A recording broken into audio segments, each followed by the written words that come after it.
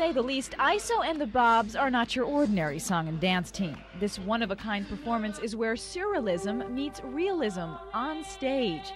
The ISO dancers' unique style of dance blends theater, gymnastics, and never-before-seen moves choreographed to sounds of the Bobs.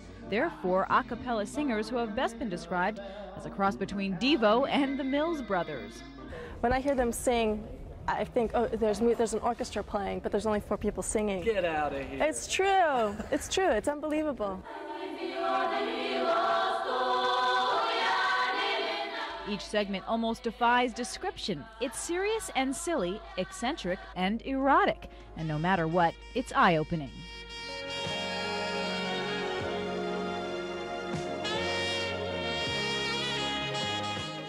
It's been described as like MTV on stage. It's just like boom, boom, boom, you know, and if you don't like one piece, there's another piece coming right up, you know, and there's a lot of humor involved in it.